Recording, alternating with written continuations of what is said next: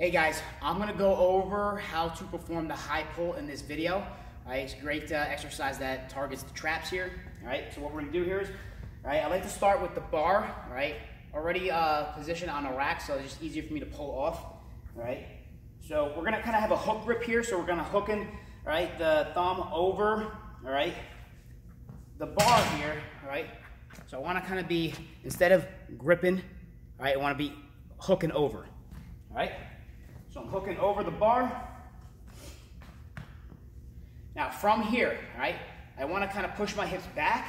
I slightly hinge. The bar's going to just slide down my thighs to the top of my knee. Now from here, what I'm going to do is I'm going to snap my hips through. All right, I'm going to pull the bar, all right, right to the chin.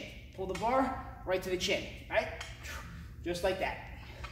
All right, it's more of an explosive movement here. All right, snap through, fully extend through the ankles, knees, and hips. All right. Keep the elbows above the bar, pulling right to the chin, all right? That is the high pull.